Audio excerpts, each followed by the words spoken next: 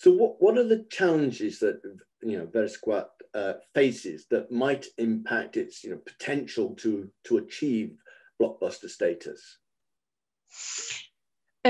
So as I just mentioned, Vericiguat is likely to be used in a later line of treatment for patients who continue to experience worsening heart failure symptoms despite optimal treatment with standard of care therapies.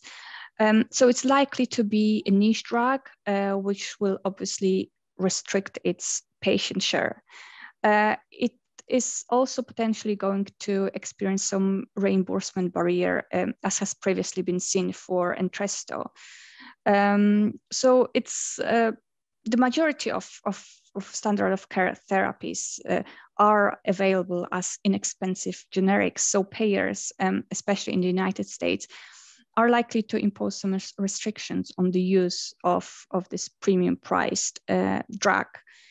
We've seen previously for Entresto, probably step therapy and prior authorization are going to restrict access to this drug. Also, with it being a completely new drug to the market, physicians might be more reluctant to prescribe this drug, which they have no familiarity with, as compared to, for example, Farxiga, which even though it's only launching for heart failure market, it's been previously available for other indications, and physicians might have got familiar with it previously.